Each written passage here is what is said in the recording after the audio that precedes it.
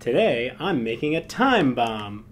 Airports are terrible for me. For this build, you'll need hot glue, electrical tape, a screwdriver, red paint, scrap EVA foam, PVC pipe or cardboard tubes, an old alarm clock. Seriously, have you ever tried explaining YouTube analytics to TSA?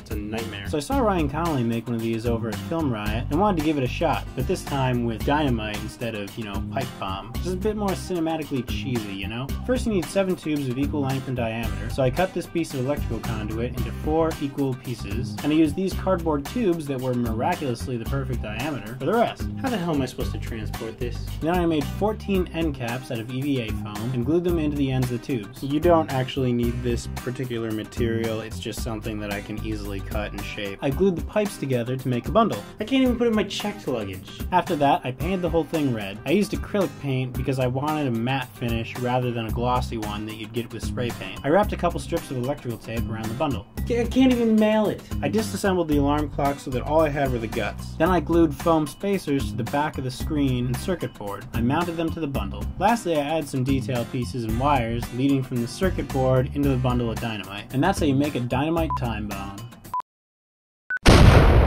Hey, thanks for watching. If you enjoyed this video and want to see more, then you can subscribe and click send me updates to find out about new tutorials. You can also help out the channel by visiting my Patreon page. Right now the proceeds for that are going towards a Harley Quinn themed test film for some other props that I recently built. I'm going to be shooting that early next month. You can see those and other prop tutorials right here.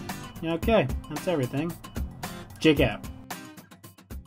I take trains just because it's less of a hassle.